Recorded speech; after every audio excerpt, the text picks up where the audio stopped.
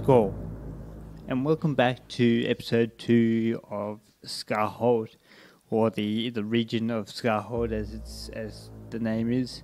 Today we're going to be looking at constructing something which sort of is related to, I guess, one of the hallmarks of Viking society, and that is houseboats to house the Viking longships, which was famous for their sort of engineering ingenuity in the fact that they were seaworthy but were also small and nimble enough to be able to sort of go down small rivers and basically surprise the enemy, because they weren't expecting these sort of seafaring ships to be going down the center of a river, whereas most ships were too big to do that. These ones could. So basically, you would have seen before, I actually used a boat asset to create the roof of this boat house, and what allowed me to do that was basically the procedural objects mod, which means I can basically flip assets as opposed to just rotating them. But you notice also that the bottom faces weren't textured, so I actually was able to also stitch that up by basically editing in real time the vertices of the object. So basically, procedural objects lets you edit each individual vertice, which is incredibly powerful for City Skylines. It's essentially being able to basically do real time 3D modeling in a sense, which is really cool. And you can see I used it just to sort of cut off the end of the boathouse where basically the entrance is, because I couldn't have that point because I needed for the doors to be able to open. So that was really cool. And then again, I'm actually using the log and then procedural objects to rotate it vertically, so that I can actually make these as nice little sort of support pillars that sort of hold up on the side there, and then I can basically copy these across to the other side, which is really good. And then you'll see me come back and put those logs on the roof, just as I do with all the other buildings. There's like a nice little support beam for that area as well. So we've also got a name for this town now, which is going to be Falholm.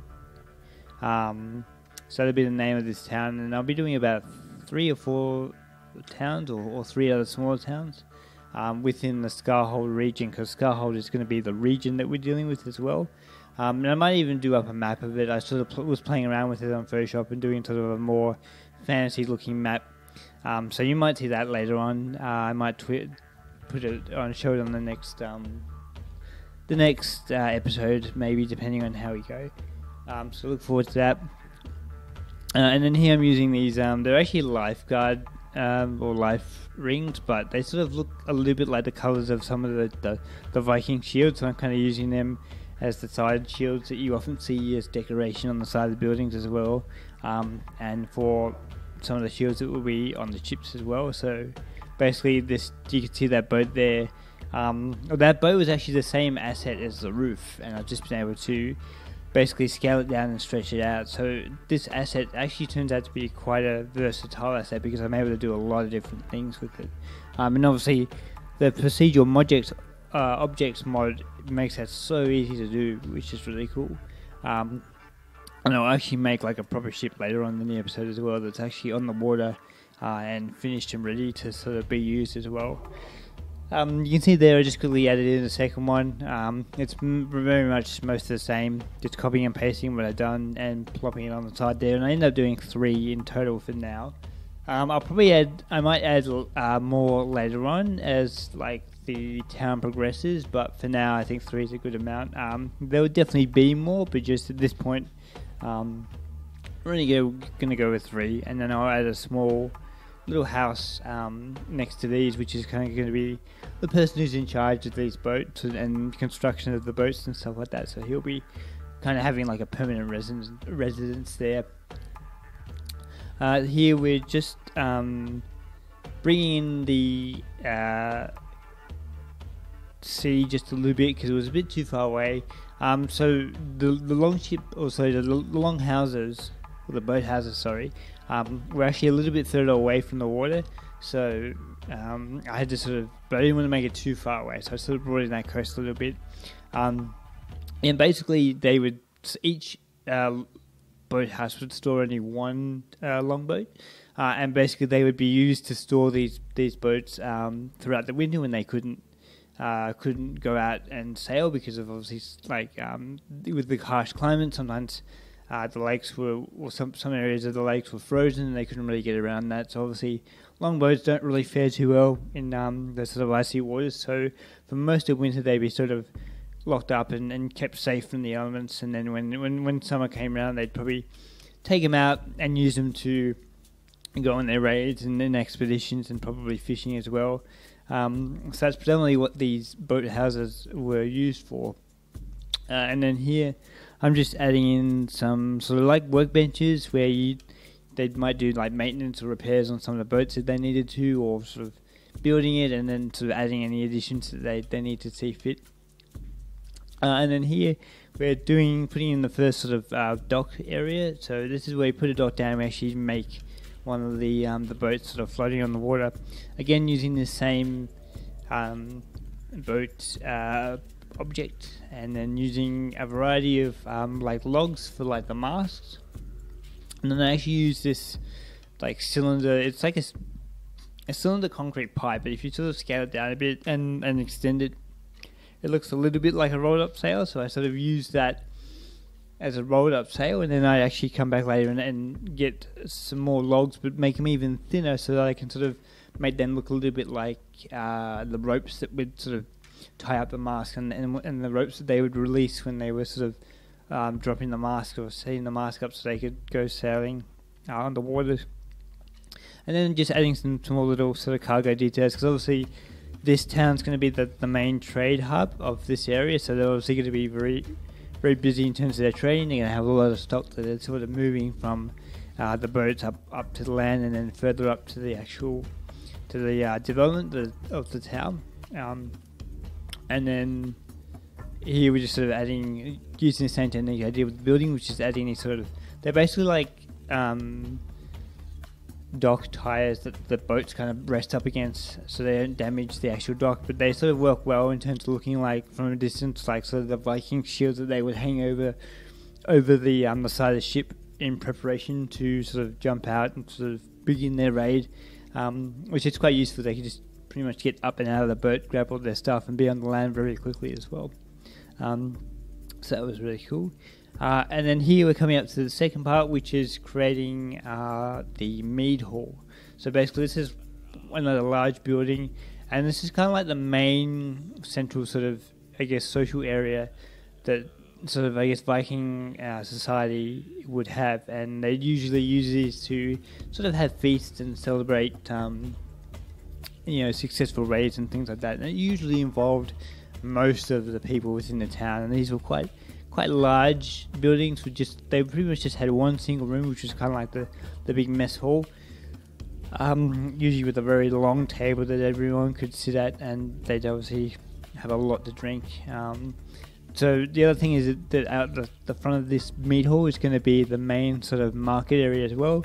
So because we got the Mead Hall here, which is like the center of the sort of social aspect of this town, I thought it'd be best to also put in the marketplace around this area. So we do a little bit of that off camera for this episode, but on a future episode, I might even put a bit more focus into putting more details into the marketplace and expanding it a little bit.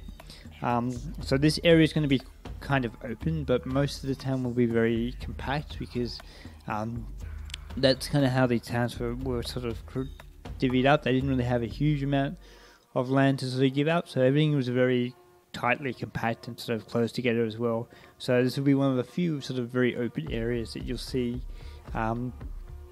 within this settlement as well.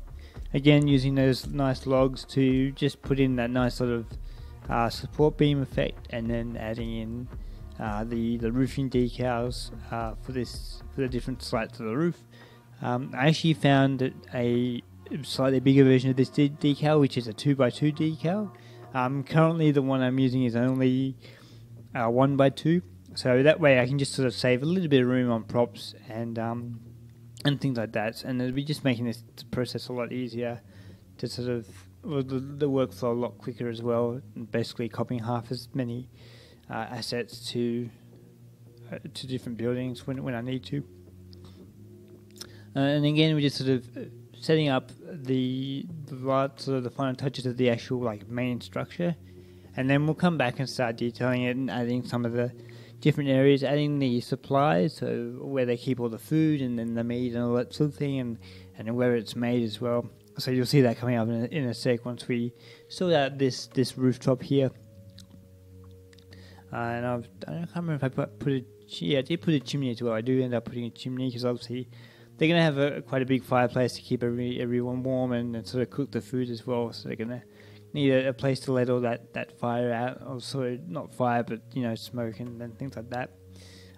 Here I sort of add in a like extra part of the roof, which is going to be like kind of like a veranda that sort of overhangs the entrance here to add a bit of shelter, but also because just gives them a bit more room to like house supplies and things like that. So I'll actually pull this out and make like a small little veranda that kind of goes around the front half of the building here. As you can see, that's what I'm doing, just sort of extending this a bit further and then sort of texturing it up so that it's just not the black asphalt. And then we come back and actually put in similar to what I did with the boat houses, which was putting in like those support beams that sort of come up from the ground and they hold up this sort of surrounding sort of veranda thing as well. And then here I'm just trying to sort of fine-tune the length of these roofs, because I didn't want the very top section of the roofs to go all the way to the edge of the lower half. So I'm just trying to figure out, based on where I made that front sort of veranda area, where the best place to end it is, basically to sort of avoid the gaps here. But you can still see there's a slight gap because of the height difference. So I actually come back and use some fences to just touch up and sort of cap off, sort of close off that little gap that you can see there on the roof. And then here we are adding in the first of our support beams, to put a couple across each, and then I'll come back and actually make like a sort of wooden decking using the same wooden asset that I use for like some of the entrances to the other buildings and like the main pathways. And basically what there are is like a pile of planks, but if you sink them into the ground, they look a lot like wooden flooring or wooden sort of decking, I suppose, which is really useful. It's going to be quite a versatile asset to have in this particular build, because I'm going to be using a lot of wooden type architecture quite often, because obviously they were mostly wooden and stone supplies for these buildings and things like that. It was a little tricky to sort of match all these up, just trying to sort of, there's a lot of decals here, so trying to select the right one was a little bit tricky, because I kept getting either a different one or like a wall that I'd already placed there. So it's a little bit of trying to fight and figure out which decal is where it is and where I needed to have it as well. And you can see here I just put down that decking, sort of flooring, and then I'm sort of starting to add in some smaller details and crates and stuff like that, where they're going to, like I said, store food, store meat, and any other sort of maybe general purpose sort of supplies that they might need within this sort of central area as well. So we're just adding in some details of the texture here, just trying to figure out like a nice texture that's going to sort of work too well. I tried some sort of like fertile land, but it didn't really work, and I was trying to find like a kind of like a dirt sort of grass texture, so I sort of used a bit of a combination of things here.